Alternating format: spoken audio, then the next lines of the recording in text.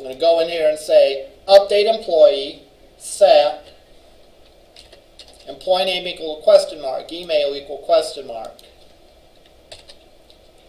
department ID equal question mark, social security number equal question mark, employee image equals question mark, where employee ID equals question mark, right?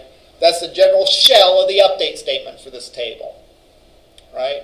You want to update everything, and everything's going to get a parameter, everything but the primary key, and we use the primary key in a where clause to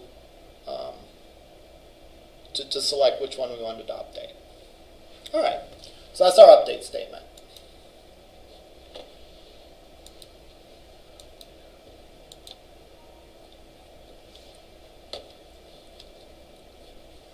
I'll say yes.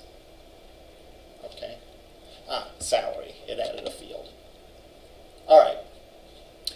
Now, because there's an update statement, I have the ability to enable editing. And that wasn't there before, if you remember. All right. So now I can go in and I can enable edit. I can't enable delete, and I can't enable insert because I haven't put in a delete and an insert statement in there. Since there's no SQL behind it, it would be futile to allow me to try to delete it or try to insert into it. So we'll go in here, and now when I run this, see, it's a case of I'm on the detail page, but I want to call the list page, so I didn't have to like back up to the list page. All right, in Visual Studio. All right, there's Mike. Edit. Let's give Mike a raise. I click update, and ooh, it didn't work. Isn't that because, wasn't that the only one you didn't put in the SQL statement? Did I not put that in the SQL statement? I don't remember. Okay, well let's do this. Let's change my name. Maybe I forgot to put that in the SQL statement. That's a good point. Let's change my name to Michael. Yeah, that doesn't work either. I'm going to take a second to try to figure this out, but we're at near the end of class.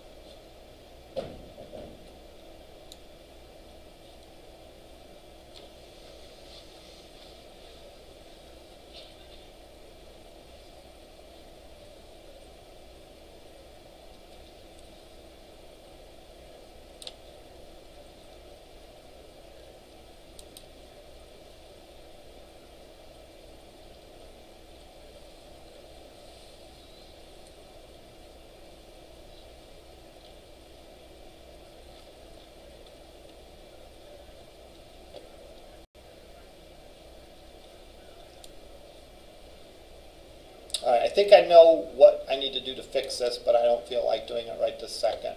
So I will go and post this example sometime between now and next class, and we'll talk about it in the next class of what I need to do. This, by the way, is one reason why it is good to be able to read the code. All right?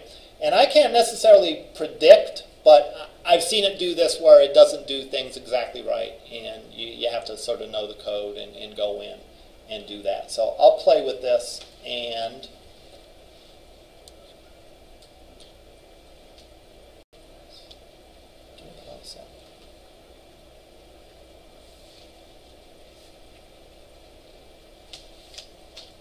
I'll go and play with this, and we can talk about this next time.